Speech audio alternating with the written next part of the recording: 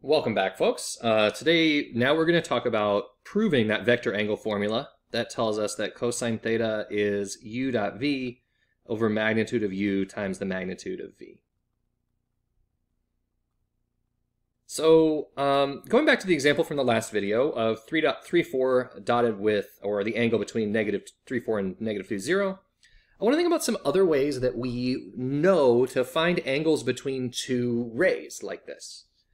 Well, one such way would be to pretend we're not on the coordinate plane, and instead to pretend that we are in Triangle Town. Connect the two vectors, and then use law of cosines. And for example, to find theta, then we could find the length of this using the distance formula.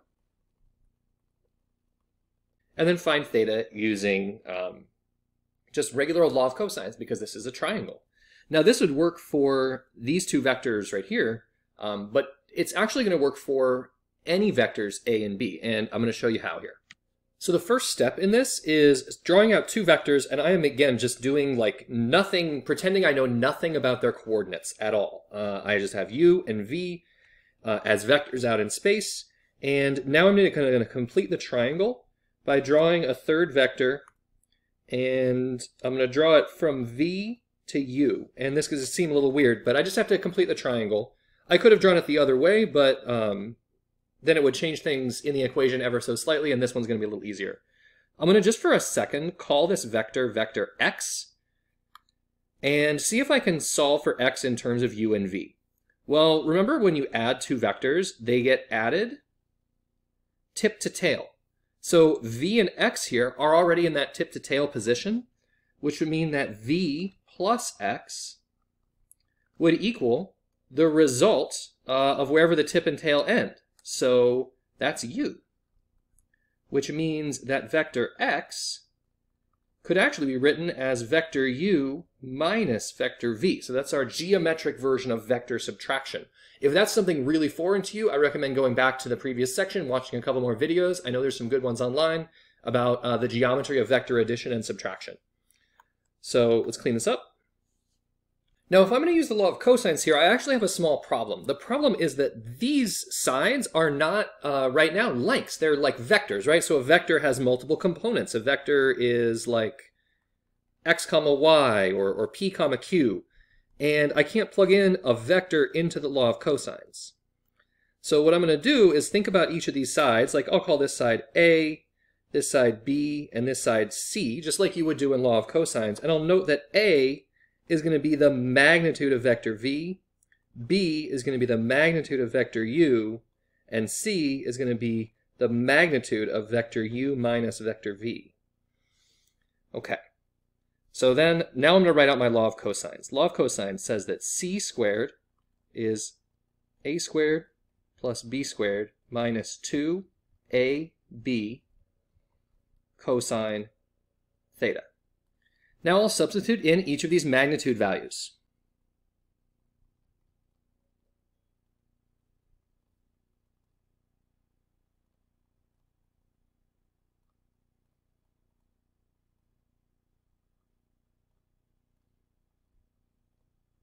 Now it might be good to pause and think about the direction that this proof is going.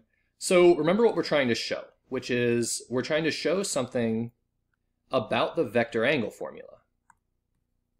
So to show that thing, and another way to think about this formula and write it, of course, is magnitude of u, magnitude of v, cosine theta is equal to u dot v.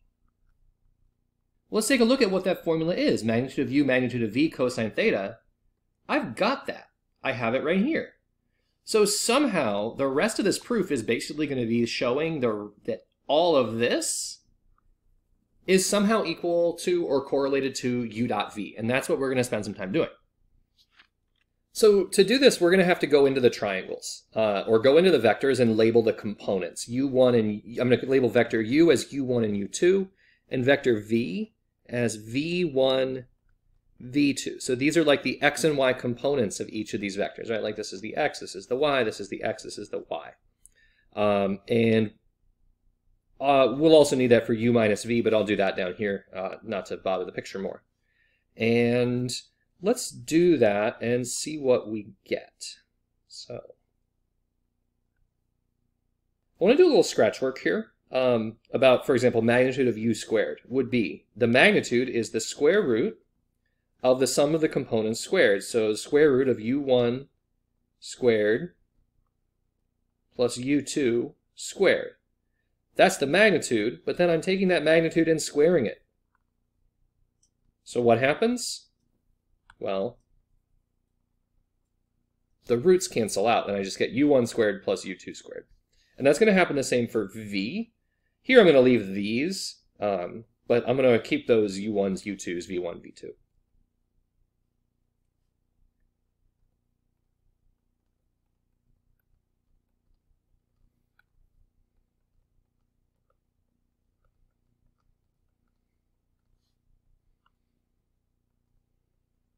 Now on the left side, this is where the messiness happens. So u minus v, the vector, is going to be, really its components are u1 minus v1, comma, u2 minus v2.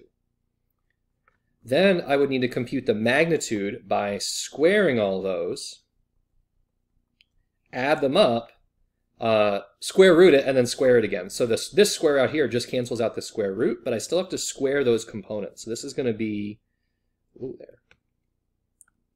u1 minus v1 squared plus u2 minus v2 squared. And then what we have to do is, now these are just numbers, these are no longer vectors, right? These are components, are just scalars, so we have to multiply this out.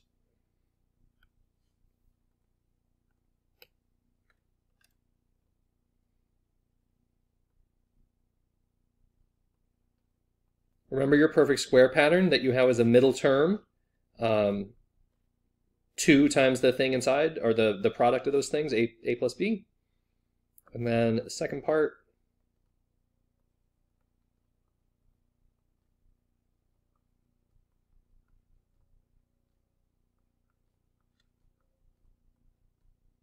then let's do a little magic. So the magic is this. Look at what's in common. v1 squared, that should be squared, v2 squared, u1 squared, u2 squared. Those are all going to cancel out. You can just subtract them from both sides of the equation. And so if you do that, you get negative 2 u1 v1 minus 2 u2 v2 equals minus 2 magnitude of u, magnitude of v, cosine theta. Let's stick with the left side for a while.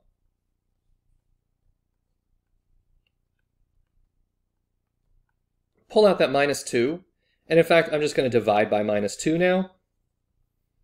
So I get that u1 v1 plus u2 v2 equals magnitude of u, magnitude of v, cosine theta. Well, wait a minute, guys. u1 v1 plus u2 v2 is the literal definition of the dot product. So what I'm going to do here is undot this and rewrite this as u dot v. Remember that the dot product is the sum of the multiple product of the components then added together. So I've now shown that u dot v is equal to magnitude of u, magnitude of v, cosine theta.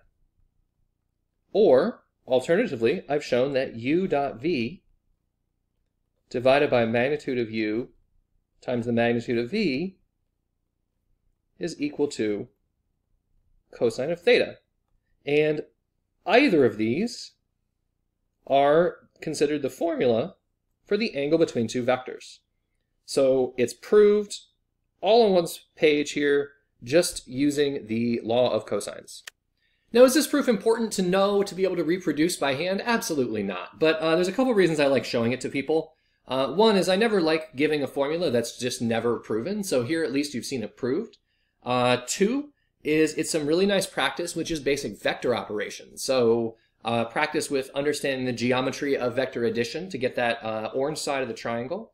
It's also really good practice doing Dot product, it's good practice computing magnitudes. It's good practice just keeping track of some really tricky computations. So I don't know, it's a cool proof to do. It's a very interesting proof. I enjoy doing it, but I'm not going to make anyone here like really recreate it. Just, have some sense that this vector angle formula didn't come, from space. It's another version of the law of cosines, just kind of in the language of vectors instead of the language of triangles. So that's all for you guys today. I hope you guys have enjoyed this proof. Please email me with your questions, put any questions in the comments below, and I will see you all next time.